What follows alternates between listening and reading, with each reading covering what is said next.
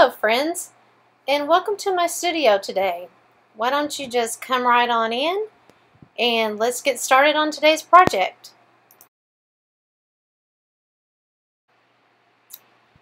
Fall is one of my favorite times of the year, and I love the fall decorations and the fall festival that occurs. So I'm sitting down and I'm sketching out a girl for fall, and I lost some of the footage of where I started, so we're going to have to start at this point where I just started drawing her hat.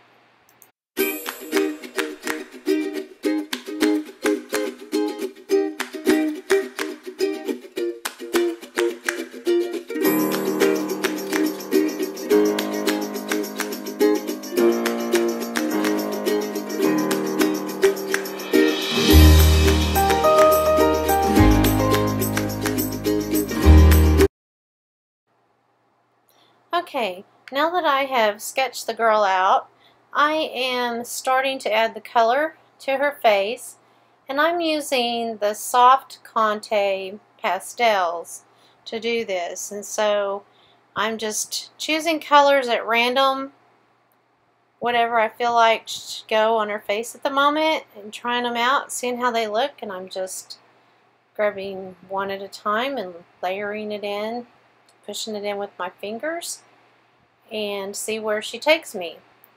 I love doing paintings with soft pastels in my fingers. It's so relaxing to me. So most pieces of my artwork that I do these days, this is the way that I start out each and every piece.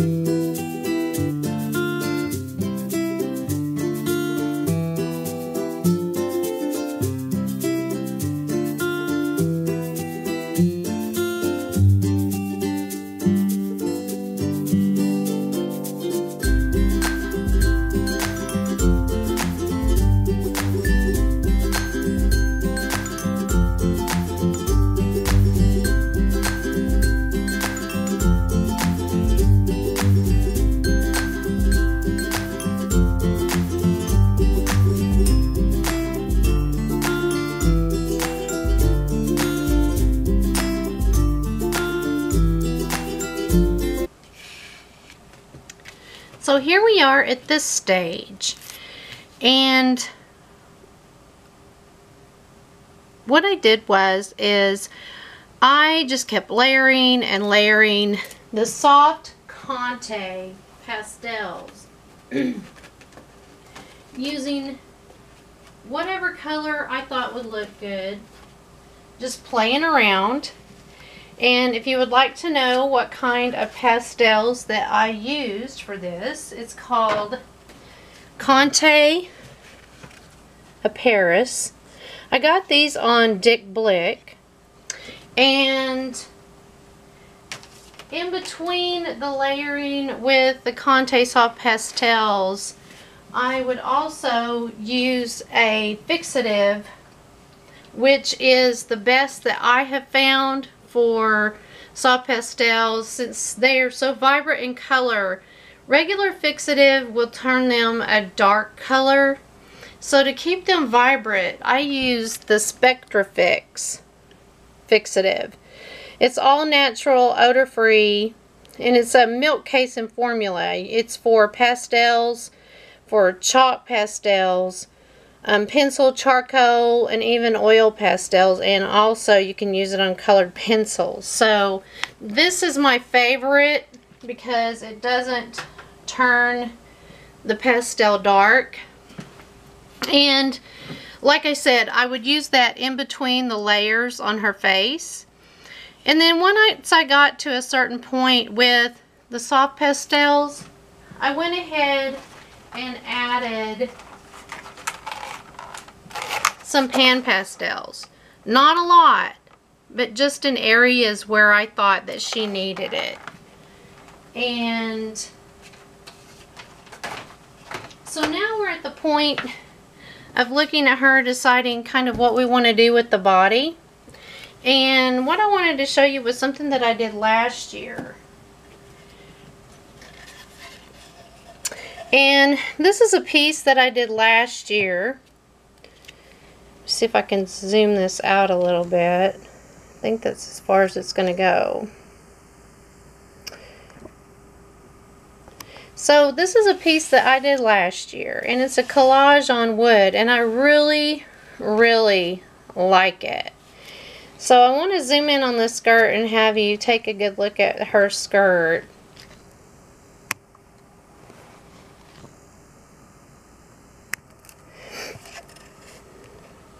Her skirt is actually painted on, and then her legs are from just something I cut out of a catalog. I wanted to really make her look quirky and fun.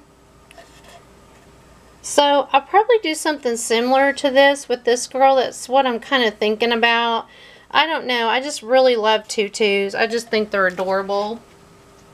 So more than likely, I will give her a tutu. In the meantime, I wanted to show you this time of the year, I get all kinds of magazines in the mail. And one of the things that I like to do is fussy cut out certain elements. So here I fussy cut out some legs from a catalog I received in the mail, and I'll decide which one of these might look the best on my girl. I like using the collage legs and something like this because it's just so quirky and fun.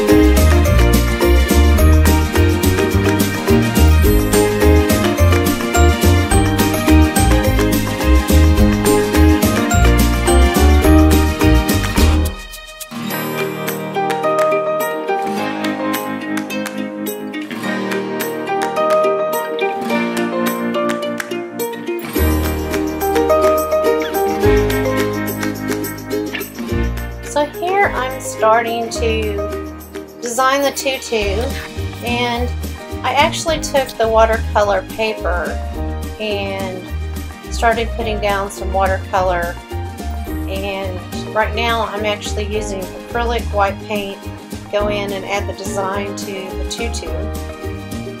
So I just keep layering up the tutu with the white paint right now. At the top on the bodice, I found some really cute ribbon that was kind of see-through that I really liked, so I went ahead and soft gelled the ribbon to the bodice and give it a little bit more interest.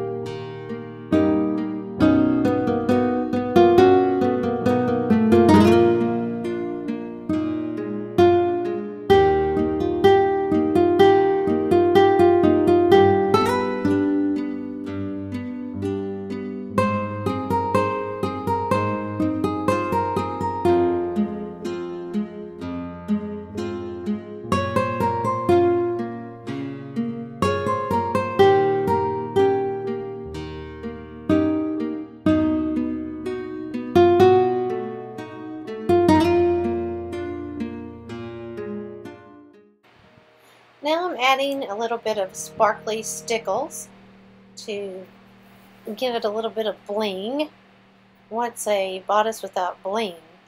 And I'm also adding down in the tutu as well to kind of tie it together. Again, a little more interest with a little bit more color.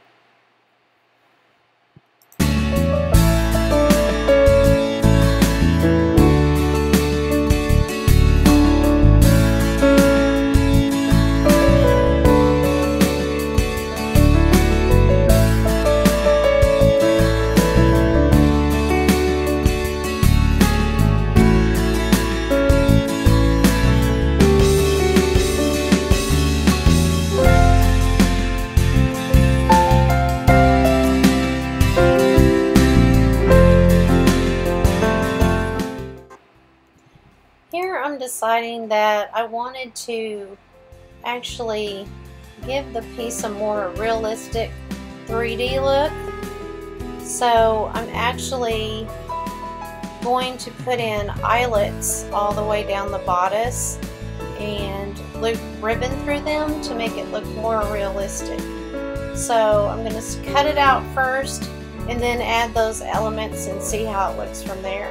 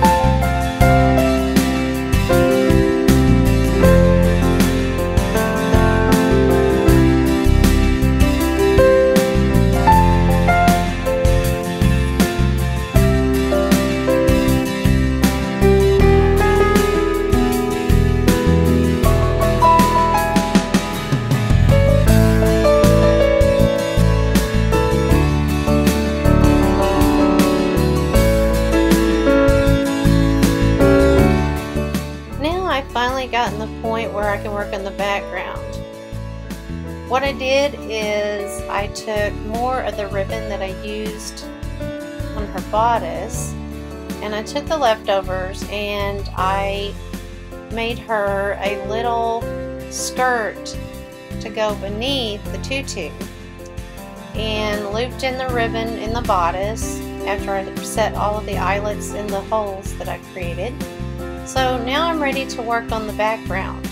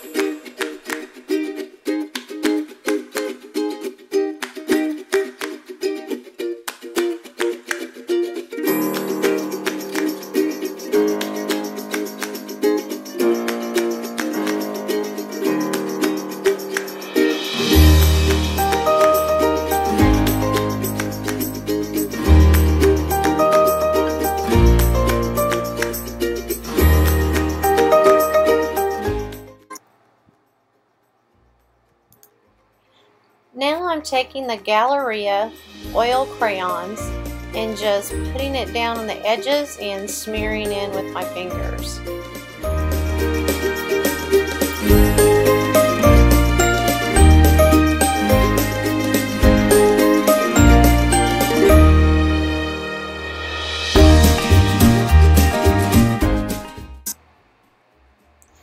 Now I'm putting a little bit of color around the edges with the Nia Color 2s and wetting it with water, just smearing around.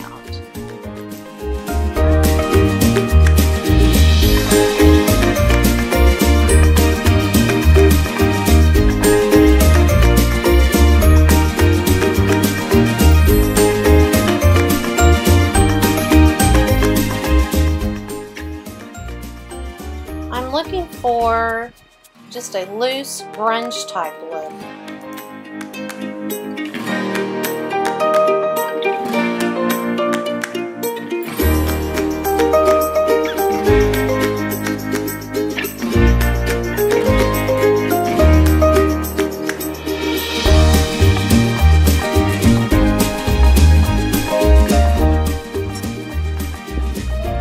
What I did was take a little bit of gesso and roll it in on the edges to give it a little bit of softness where I actually put down the collage pieces.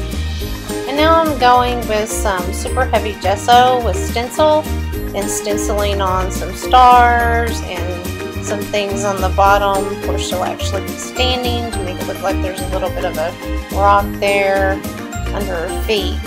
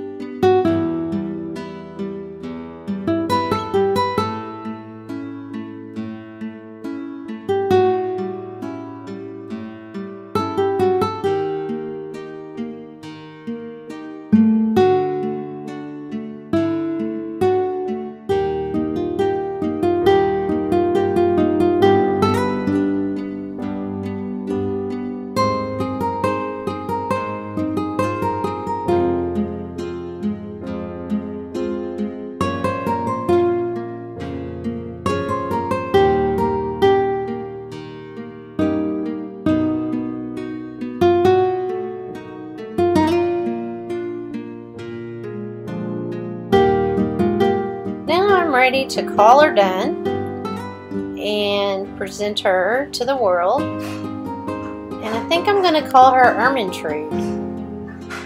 So if you enjoyed today's video, please like and subscribe. Take care. See you later.